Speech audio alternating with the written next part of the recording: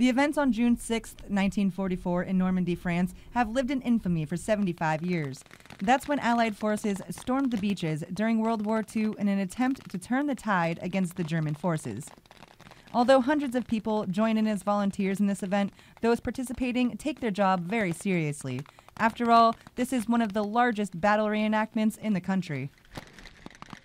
We have been doing this about 6 years, 4 years as a Red Cross production.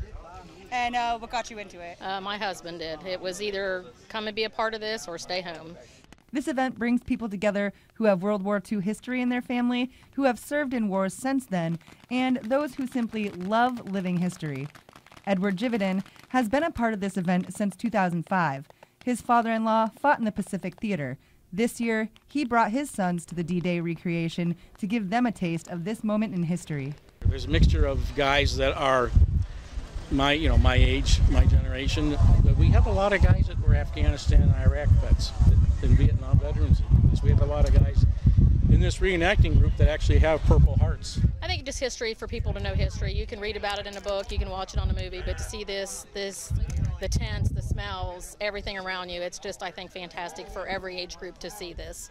Those who fought in that war are taken back 75 years when they are here, remembering their experience as well as the friends they've lost. More than 4,500 Allied troops are estimated to have died on the beach that fateful day.